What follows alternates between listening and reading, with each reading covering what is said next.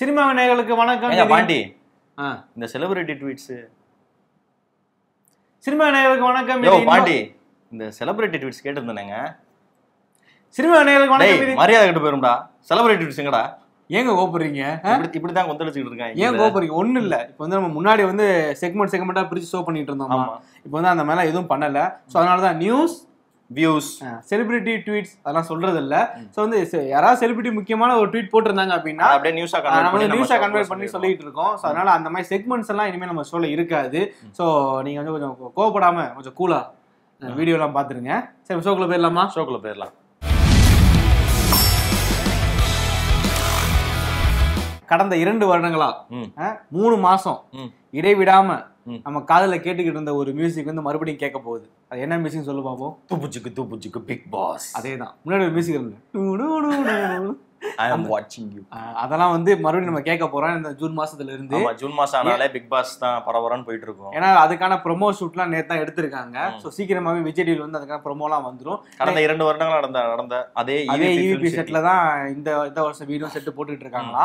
அதே தொகுப்பாளர் கமல்ஹாசன் தான் இந்த நிகழ்ச்சி இப்ப வரப்போற சீசனையும் தொகுக்க போறாரு. ஸோ அது போக ஸோ வந்து big pass busy ஆயிட்டார்ல Kamal Haasan. So இந்த ரிசல்ட்டுக்கு அப்புறம், எலெக்ஷன் முடிஞ்ச ரிசல்ட்டுக்கு அப்புறம் படங்கள்லயும் பிஸியாக போறதா ஒரு தகவல் வந்திருக்கு. இந்தியன் 2 தான் கொஞ்சம் இதுவா இருக்கேன்னு கேள்விப்பட்டேன். ஆமா, இந்தியன் 2 தான் கொஞ்சம் இதா இருக்குல்ல. நம்ம தேவர் மகன் 2க்கு போயிருவோம். அப்படியா? அதுவும் 2 தானே அப்படின்னு சொல்லிட்டு முடிவு எடுத்துட்டாரு போல. ஸோ தேவர் மகன் 2 வந்து பொள்ளாச்சியில ஷூட் பண்றதுக்கான பிளான் எல்லாம் போயிட்டு இருக்கான். ஸோ இந்த ரிசல்ட்டை பார்த்துட்டு அவர் வந்து பொள்ளாச்சியில ஷூட்டிங் கிளம்பிடுவாரு அப்படின்ற மாதிரி சொல்றாங்க. ஸோ வந்து படத்துல இவரு சிவாஜி கேரக்டர்ல இவர் நடிச்சாலும் இவர் கேரக்டர்ல யாரு நடிப்பா? அதான் இப்ப சொல்ல வந்தேன். ஏன்னா ஃபர்ஸ்ட் பார்ட்ல வந்து அப்பா பையனா நடிச்சிருப்பாங்க. அப்பா இறந்ததுக்கு அப்புறம் அந்த லீடர்ஷிப் அவர் எடுத்துப்பாரு. சோ இப்போ வந்து இந்த பார்ட்ல அவருக்கு பையனா யாரோ ஒரு கேரக்டர் புதுசா வராரு. இவரே கூட இவரே பையனா நடிக்கிறாரான்றலாம் எதுவும் தெரியல. சோ அந்த காஸ்ட் குரூப்லாம் என்னன்றதை சீக்கிரமே நம்ம அப்டேட் பண்ணிடுவோம். நம்ம சங்கத்தமிழன் படத்துடைய ஃபர்ஸ்ட் லுக் வந்துச்சு இல்லையா? ஆமா. அது படத்துல சங்கத்தமிழன் டைட்டில் இருந்துச்சா? அது சங்கத்தமிழன் இல்லையா, சங்கத்தமிழர்களாம். என் படத்துல வேலை பார்க்க எல்லாமே தமிழர்கள்ன்றனால அப்படி சொல்றியா? அப்படி இல்லப்பா. படத்துல ஒரு விஜய் சேதுபதி தானே இது வரைக்கும் நடிக்கிறதா இருந்துச்சு. ஆமா. ஆனா 2 விஜய் சேதுபதி என் படத்துல. டியூயல் ரோல் முதல் முறையா. ஆமா, first time double action. First time முதல் முறையா விஜய் சேதுபதி இரட்டை வேடத்துல நடிக்கிறாரு. சூப்பர். போன ஷோலே சொல்லியிருந்தோம் இல்லையா, 20 தேதிக்கு மேல ஷெட்யூல் ஸ்டார்ட் ஆகுதுன்னு சொல்லிட்டு. 3வது ஷெட்யூல். முதல் விஜய் சேதுபதிக்கு ராஷிகண்ணா ஜோடி. ஆமா, அவங்களோட பர்சனல் ஹைதராபாத்ல எடுத்து முடிச்சிட்டாங்க. 2வது விஜய் சேதுபதிக்கு நிவேதா பெத்ராஜ் ஜோடி. அவங்களுடைய ஷெட்யூல் சென்னையில கொஞ்சம் இருக்கு. மே 20 கலந்துக்கிறாங்க. ஆமா, இந்த இதுல அவங்களும் கலந்துக்கிறாங்க. வேற என்னென்ன அப்டேட்ஸ் அப்படிங்கறத அடுத்தடுத்து சொல்ல பார்ப்போம். வாமனன், என்றென்றும் புன்னகை, மனிதன், இந்த 3 படங்கள் எழுத்தாளர் டேரக்டர் அகமத் இப்போ வந்து 4வது முறையா வந்து நம்ம ஜெயமரி வச்சு படம் பண்ண போறாரு. முன்னாடி அனௌன்ஸ் பண்ணியிருந்தோம். என்ன அப்படின்னா ஒரு ராணுவ வீரரோட கதை தான் இந்த படம் அப்படின்னு சொல்லியிருந்தோம். ஆனா யாரோட பயோபிக்கா இது எடுக்கிறாங்களா அப்படின்ற தகவல் இன்னும் தெரியல. ஆனா வந்து இந்த கதை வந்து ஒரு மிலிட்டரிய பேஸ் பண்ண ஒரு படம் தானா. சோ இந்த படத்துல நம்ம ஜெயமரிக்கு ஜோடியா யார் தெரியுமா நடிக்கிறா? டாப்ஸி பண்ணும். எஸ், நம்ம வந்து வெள்ளாவையில் வச்சு வெளுத்த பொண்ணு இருக்காங்கல்ல, டாப்ஸி. ஸோ அவங்க தான் இந்த படத்துல வந்து நடிக்கிறாங்க. ஸோ இந்த நியூஸ் சொல்லும் போதே டாப்ஸி பத்தி இன்னொரு நியூஸ் ஒன்று இருக்கு. என்ன அப்படின்னா சில மாதங்களுக்கு முன்னாடி மண்மரிசியான ஒரு படம் வந்துச்சுல. ஆமா, அபிஷேக் பச்சன், விக்கி கௌஷல் நடிச்சிருந்தாங்க. யார் டைரக்ட் பண்ணா? நம்ம அனுராக் காஷ்யப் டைரக்ட் பண்ண படம். ஸோ அந்த படம் ரிலீஸ் ஆன சமயத்துல ஒரு பார்ட்டி வச்சிருந்திருக்காங்க. ஸோ அந்த பார்ட்டியில கலந்துகிட்ட டாப்ஸி வந்து ட்ரிங்க்ஸ் எல்லாம் பண்ணி இருந்திருக்காங்க. பண்ணிட்டு இந்த இன்னொருத்தர் பேர் சொன்னீங்க, விக்கி கௌஷல் அவரும் இவங்க தான் போயிருக்காங்க. ஸோ வந்து மது அருந்திட்டு அந்த ஹோட்டல் விட்டு நான் வரமாட்டேன், இங்க இருக்க கார்டன்லயே நான் தூங்கிப்பேன் அப்படின்னு வந்து அடம் பிடிச்சாங்களாம். அப்படிலாம் பண்ணாதம்மா, ஆமா கிளம்பி போகலாம் அப்படின்னு 2 பேருக்குள்ளேயும் பேச்சுவார்த்தை நடத்தி கடைசி வந்து கூட்டு போயிட்டாங்களாம். இந்த நியூஸ் வந்து அப்பவே வந்து இந்த பாம்பே இண்டஸ்ட்ரியில வெளியே வந்திருக்கு. ஸோ அப்போ வந்து அரசு புதுசாக நிறைய பேர் எழுதியிருக்காங்க. ஸோ அது இப்போ சமீபத்தில் வந்து அவங்க வந்து கன்ஃபார்ம் பண்ணிக்கலாம், ஆமா நாங்கள் வந்து ட்ரிங்க்ஸ் பார்ட்டிக்கு தான் போனோம், அதுல என்ன தப்பு அப்படின்னு வந்து அவங்க சொல்லியிருக்காங்க. ஸோ இந்த டாப்ஸி நியூஸ் சொல்லும் போது கொடுத்துட்டாங்க. ஆமா, இதை சொல்லும் போது அப்படியே இந்த நியூஸும் 40 வந்துச்சா, அதை அப்படி சொல்லி விட்டேன். சிறப்பு. நம்ம விஜயோட சர்க்கார் வந்துச்சுல்ல. ஆமா, அதுல நடிச்சதுக்கு அப்புறம் ஒரு ஆள் தமிழ் கோலிவுட் பக்கம் எட்டியே பார்க்கல. ஆமா, நம்ம கீர்த்தி சுரேஷ் நம்ம சொல்லியிருந்தோம். ஏன்னா வந்து அவங்க பாலிவுட் இந்த பக்கம் அதிகமா கவனம் செலுத்தி நடிச்சிட்டு இருந்தாங்க. இப்ப மறுபடியும் தமிழ் பக்கமே வர்றாங்களாம். அதுவும் யாருடைய படத்துலன்னா நம்ம கார்த்திக் சுப்ராஜ் படத்துல. இல்லையா? அவர் இப்ப தனுஷ் கிட்ட ஒரு படம் பண்ண போறாரு. அப்புறம் ரஜினி கிட்ட வேற கதை சொல்லியிருக்காரு, அதையும் பண்ண போறான்றாங்களே. இப்ப 2 பேரும் ஒரு படத்தை பண்றாங்களா? இவங்க 2 பேருமே கிடையாது. கார்த்திக் சுப்ராஜ் இயக்குனர் மட்டும்தானா? அவர் ஒரு தயாரிப்பாளரும் தானே. ஓ, நீ அப்படி வர்றியா? சரி. மேதமன் அவர் தயாரிச்சார்ல, ஒரு அறிமுக இயக்குனருக்கு வந்து வாய்ப்பு கொடுத்து அதை எடுக்க வச்சாரு. அதே மாதிரி இந்த படமும் ஒரு அறிமுக இயக்குனரால எடுக்கப்பட போகுது. சரி, அதுல கீர்த்தி சுரேஷ் நடிக்கிறாங்க. இவங்களுக்கு பேரா யாரு நடிக்கிறாங்க, கூட யாரெல்லாம் நடிக்கிறாங்க, வேற யாரு நடிக்கிறாங்க, அறிமுக இயக்குனர் யாரு அது இன்னும் இனிமேல் சொல்லலாம். சரி, ஓகே, விசாரிச்சு நம்ம அங்கிட்டு சொல்லலாம். வேற யார் யாரெல்லாம் படத்துல நடிக்கிறாங்க அப்படின்றத அடுத்தடுத்து சொல்லப்போம். நம்ம மலையாள டைரக்டர் வினீத் சீனிவாசன் இருக்காருல்ல, ஆமா, இப்ப சினிமாக்காரன் படத்துல கூட நடிச்சாரு. நம்ம நிவின் பாலை அறிமுகப்படுத்தி வச்சவரே அவர்தான். சோ அவரோட அப்பா நம்ம சீனிவாசன் இருக்காருல்ல, ஆமா, அவரு நிறைய தமிழ் படங்கள் வந்து காமெடி ரோல்லாம் நடிச்சிருக்காரு.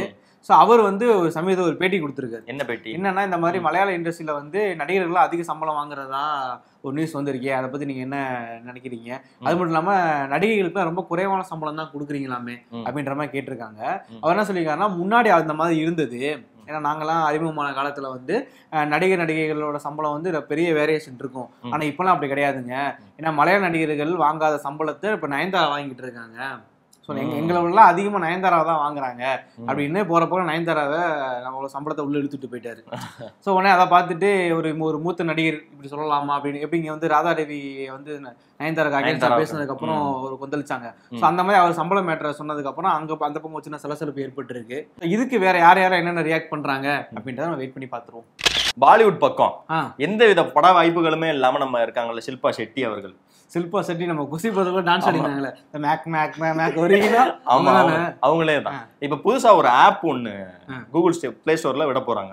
புதுசா ஆப். இது எது சம்பந்தப்பட்ட ஆப்? இது பெண்களுக்கான ஃபிட்னஸ், உடலை எவ்வளவு மெருவா வச்சுக்கிறது. எனக்கு இப்பதான் ஒரு விஷயம் கனெக்ட் ஆகுது. ஏன்னா ஒரு மாசத்துக்கு முன்னாடி வந்து இந்த மைக்கேல் பிப்ஸ் இருக்காருல்ல, ஆமா, ஸ்விம்மர், அவரை மீட் பண்ணி சில ஃபிட்னஸ் டிப்ஸ் எல்லாம் கேட்டிருக்கேன். சோ சீக்கிரமா அந்த அப்டேட் உங்களுக்கு பண்றேன்னாங்க. இந்த அப்டேட் தான் அது கத்துக்கிட்ட மொத்த வித்தையும் இந்த ஆப்புக்குள்ள இறக்க போறாங்க. சரி, ஓகே. இந்த ஆப்ல என்னென்னலாம் சொல்ல போறாங்க? பெண்களுக்கான ஃபிட்னஸ், எப்படி உடலை வந்து ரொம்ப ஹெல்தியா வச்சுக்கிறது, அதுக்காக அவங்க எவ்வளவு ஸ்லிம்மா இருக்காங்க அதே மாதிரி எப்படி மாத்துறது. அவங்களோட கவர் போட்டோ எல்லாம் பாத்திருக்கியா ட்விட்டர்ல?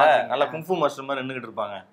எப்படி நம்ம ஃபிட்னஸா வச்சுக்கிறது பெண்கள் தங்களுடைய உடலை, என்னென்ன சாப்பிடுறது, என்ன மாதிரியான டயட் இருக்குது. சாப்பாடு சொன்னா ஆர்டர் பண்ணா கொண்டு வந்து கொடுத்துருவாங்க. அவங்க என்ன ஸ்விக்கியா ஷில்பா ஷெட்டியா இது சாப்பிடலாம் அப்படின்னு சொல்லுவாங்க. நம்ம தான் கடைக்கு போயிட்டு வந்து வாங்கி சாப்பிடணும். கைட் பண்றாங்க. இந்த மாதிரி உடல் வாங்கு பெற இந்த உணவுகளை சாப்பிட வேண்டும். உங்க மிக அருகாமையில் ஷில்பா ஷெட்டி. ஏன் நீ மார்க்கெட்டிங் பண்ணிட்டு இருக்க? இதெல்லாம் சாப்பிடணும்னு சொல்லுவாங்க, நீ தான் அதெல்லாம் பண்ணிக்கணும். சரி, ஓகே. இப்போ வந்து பட வாய்ப்புகள்லாம் குறைச்சிட்டு இந்த வேலையெல்லாம் முழு வீச்சோட ஈடுபட்டு இருக்காங்க. வர ஜூன்ல இருந்து தான் அந்த ஆப் வந்து கூகுள் பிளே ஸ்டோர்ல வரப்போகுது.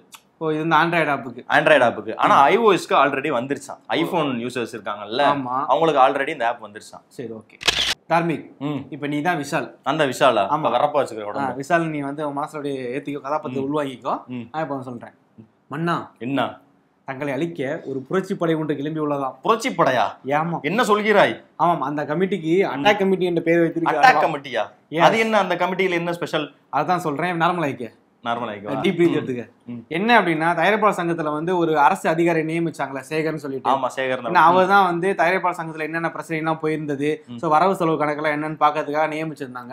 அவர் ஒரே ஆள் வந்து ஒரே ஒரு ஆள் தான், கோபாலு. 1.5 மாசமா வெள்ளையடிக்கணும்னு சொன்னாங்கல்ல, அந்த மாதிரி ரொம்ப நாளா ஒரு ஆள் வேலை பார்த்துட்டு இருந்தாங்க.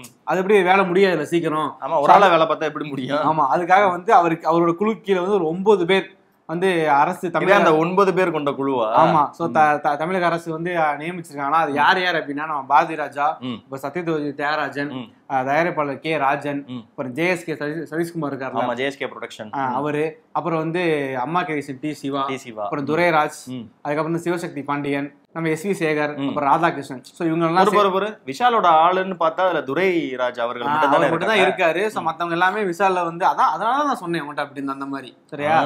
சோ வந்து விஷால் அணின்றது பார்த்தா ஒரு ஆள் தான் இருக்காங்க. சோ மத்தவங்க எல்லாருமே விஷால் எதிர்த்து பேசுவாங்க தான். ஸோ இந்த கமிட்டியோட செயல்பாடுகள்லாம் எப்படி இருக்கு, அவங்க என்னென்னத்தெல்லாம் துப்பு துளக்கி வெளியே கொண்டு வராங்க அப்படின்றது தெரியல. ஸோ அதெல்லாம் சீக்கிரமாகவே பார்த்துடலாம். தார்மிக், இன்னைக்கு என்ன நாள் சொல்லுப்பா. ஷோக்கு வந்து இவ்வளவு அப்டேட்ஸ் வந்து நேயர்களுக்காக சொல்றேன்ல, இது வழக்கமா பண்றது தானே? ஆமா, ஷோக்கு வரதுக்கு முன்னாடி அம்மாக்கு ஒரு ஃபோன் பண்ணி அன்னைய தின வாழ்த்துக்கள் சொன்னேன். எதுக்குப்பா இன்னைக்கு அன்னைய தின வாழ்த்துக்கள்? ஆமா, மூதேவி, அன்னைய தினமே இன்னைக்கு கிடையாதா? ஆமா, நான் பேஸ்புக் ட்விட்டர் எல்லாம் பார்த்து நிறைய பேர் போட்டோ போட்டிருந்தாங்க. தெரியும், நீ காலைல பக்கத்துல உட்காந்து நானும் பாத்துக்கிட்டு இருந்தேன். நீ பாக்குறத நீ இப்படிலாம் சொல்லுவேன்னு தெரிஞ்சுதான் நான் எப்பன்னு போய் பார்த்தேன். மே 12 தான் அன்னைய தினமா. மே 12? ஆமா, அன்னைய தினம் இல்ல. பேட்டரி போடல. சரி விட, அன்னைய தினம் இல்லைன்னா அன்னைய வாழ்த்து சொல்லக்கூடாதுன்னு இருக்கா என்ன? தினமே சொல்லலாம் அன்னைய தினம். இந்த ஷோ வந்து நம்ம அன்னைய தின வாழ்த்துக்களும் முடிச்சிடலாம்னு ஆசைப்படுறேன். ஸோ இந்த உலகத்தில் உள்ள எல்லா தாய்மார்களுக்கும் அன்னைய தின வாழ்த்துக்கள். அன்னைய தின வாழ்த்துக்கள். இந்த வீடியோ உங்களுக்கு பிடிச்சிருந்தா லைக் பண்ணுங்க, கமெண்ட் பண்ணுங்க, ஷேர் பண்ணுங்க, மறக்காம சினிமா வீடு சப்ஸ்கிரைப் பண்ணுங்க. ஏன் இவ்வளவு வர்றப்பா சொல்றேன்? இல்லப்பா, கடைசியா விஷால் நியூஸ் சொன்னோமா, அதான் அந்த வைப்ரேஷன் உள்ளே இருக்கு. இன்னும் முன்னோட்டு விஷால் வெளியே போகலாம். இன்னைக்கு பூரா அப்படியே சுத்தலாம் தான் இருக்கீங்க. சரி, அப்படியே நன்றி சொல்லிடுறேன். நன்றி சொல்லிடலாம். நன்றி. நன்றி.